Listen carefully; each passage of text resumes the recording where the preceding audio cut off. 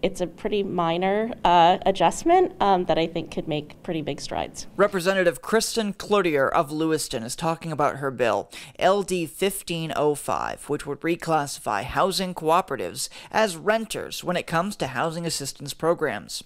According to Craig Saddlemeyer, the cooperative development organizer for Raise Op Housing Cooperative in Lewiston, not many people know what a housing co-op is. Cooperative it's affordable housing where the residents own the organization together, they govern it together, there's no landlord, there's no third-party ownership, it's resident-controlled housing.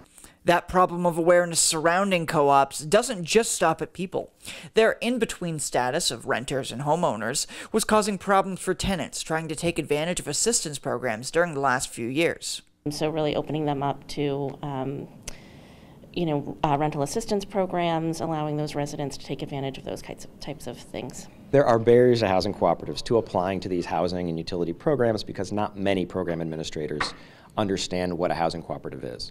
They're looking to process applications for rentership or homeownership, and the housing cooperatives pose a challenge in the application process. So this bill clarifies things and makes it easier for housing co-ops to apply for these programs without having to change the programs themselves.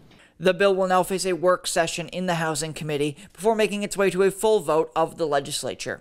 At the State House, I'm Corey Bouchard for ABC 7 and Fox 22 News.